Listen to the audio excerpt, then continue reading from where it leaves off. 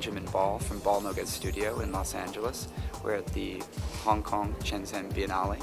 I worked on this project with American Apparel Company in Los Angeles. It's comprised of 7,000 to 10,000 articles of clothing, which are organized along strings hanging in the central exhibition space here at the Biennale.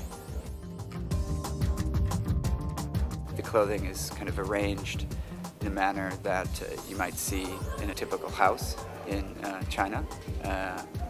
It's like laundry. But we have very precisely controlled the location of each article of clothing along each string to organize the color, kind of traditional Chinese festival. We wanted to work with American Apparel on this project because we wanted to kind of contrast the manufacturing technique that was typically done in America but is now kind of moved over to China and bring it back to China and then offer the project as a gift to the people of Shenzhen afterwards. So this installation will get dismantled and become part of the consumer product stream after the project is over.